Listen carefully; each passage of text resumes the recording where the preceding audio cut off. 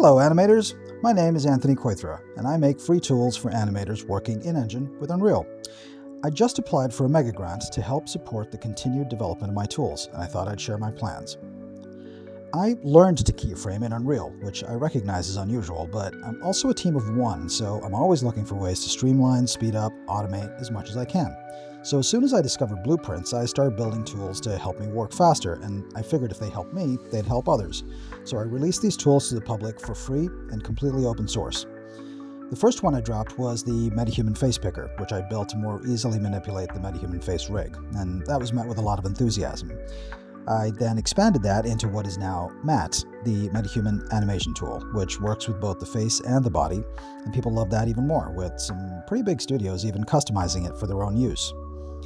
I then got a ton of requests to build something to simplify using synced reference video for keyframing, and the result was Refplayer. I'm applying for a Megagrant to take these tools to the next level, as an integrated suite that I'm calling LCAT, the Locodrome Character Animation Toolkit. Here's what I've got planned for the next 2 years in rough release order. LocoFace, a fully procedural control rig system that can adapt to any face skeleton, which is currently a prototype.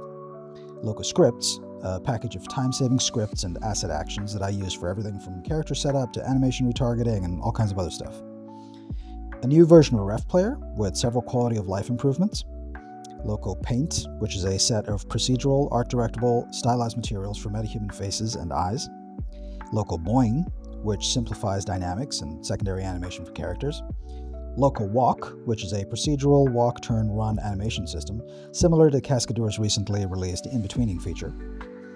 And then all these tools work together in concert and tie into the release of a fully rebuilt MAT 2.0 at the end of 2026.